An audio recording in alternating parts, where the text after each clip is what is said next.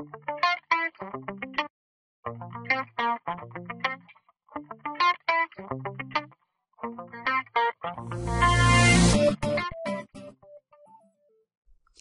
this is Melinda, and in this video I'm going to demonstrate how to resize images using the open source application Paint.net for Windows.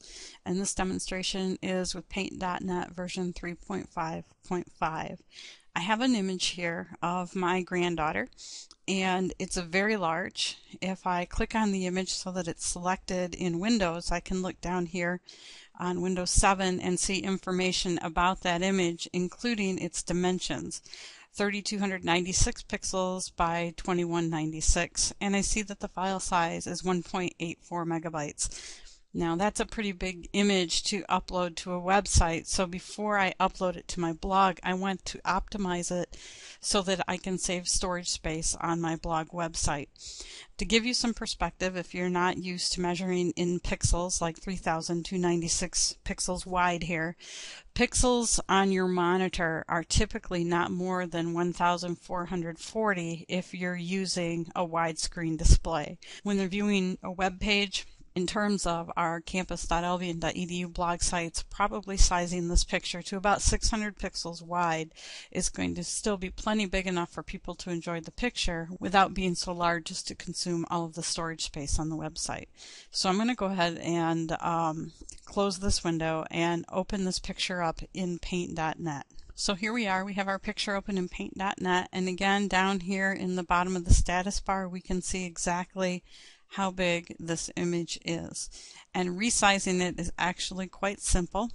We'll simply go up to the image menu and down to resize. And the nice thing about this particular software is I can change either the width or the height, and everything else will adjust proportionately for me so that I don't end up skewing the picture. So I'm going to go ahead and make this 600 pixels wide. Notice that the height automatically adjusted to 400 pixels. The other thing I'm going to change is the resolution here. Right now it's set at 480 pixels per inch. Computer monitors typically display 72 pixels per inch, so having all these extra pixels, this extra image information, only makes the picture larger on a computer screen than it needs to be. So let's go ahead and set our resolution down to 72. Now that we have our width and height adjusted, I'm going to click on OK, wait for the image to process. Then it's simply a matter of doing a save as, because we don't want to save over the original large picture, we want to keep that one. So I'm just going to call it by the same name, and we'll just call it smaller. Now when you're saving a JPEG, it asks you for quality settings, and it may be difficult to see in this video. At a quality of 50, which is what's considered medium, you start to introduce some graininess and artifacting into the image. And I'm going to drop the quality way down so you can see what happens when it's way down. But it looks kind of fuzzy and grainy, and the colors start to break up. Because we've already manipulated the size of this image in the software, I'm going to set the quality all the way up to 100 because I don't want to introduce any artifacting, and click OK. Now that the picture is saved, let's take a look in Explorer again at the saved copy and see what size we have. So here we are in Windows Explorer, our original image here at 3200 pixels and 1.84 megabytes. Here is our resized image, now at 600 by 400 pixels, and notice that we're now only 242 kilobytes. So we are about 1/8 of the original size in terms of file storage space on the computer.